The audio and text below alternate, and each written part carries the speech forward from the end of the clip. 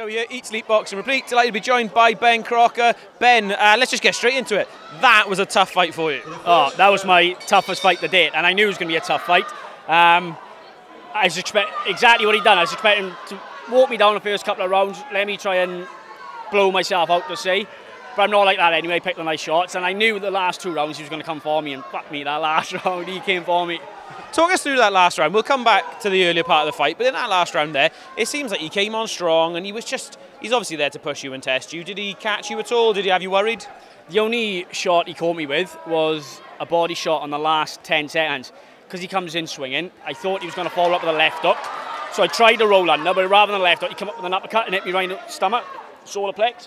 Fuck me, felt it straight away. I heard the 10 seconds go. I was winded. I just tried to hold on to him then. But yeah, definitely my toughest fight. Sorry, boys. Hard to tell right now, but have you come away with any sort of injuries, anything you're worried about at the moment? Or? No, my shoulder's a bit dead. He smashed me in the shoulder as if I got a dead arm, but my hands are good. He had a solid head as well, but my hands are good, my face is good, so yeah, no injuries.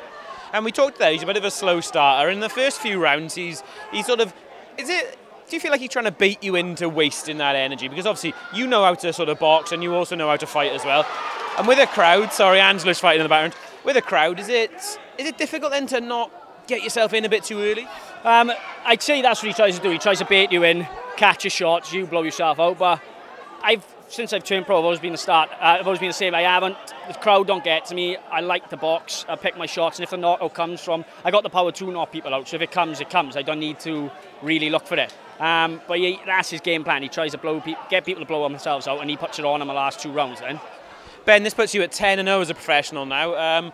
Where are you as a pro, in your own opinion, and where do you think you are right now in terms of standards? I'm ready for a title fight. So originally today was meant to be an 8-rounder with a guy who was ranked within the top 20 in Britain. The fight didn't come off for whatever reason.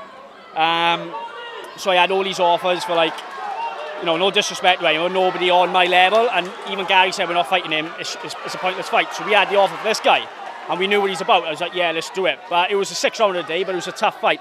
But I think I'm ready now for a title. I know Lloyd Germaine's got the Welsh title. I don't know how that fight hasn't come off yet, so I won that fight. Or the Celtic title with Martin Harkin, I'll have that. Or any other, like a big event. I want something, you know what I mean? I want to get out there now. Absolutely, and with big Welsh nights coming up, there's plenty of options for you.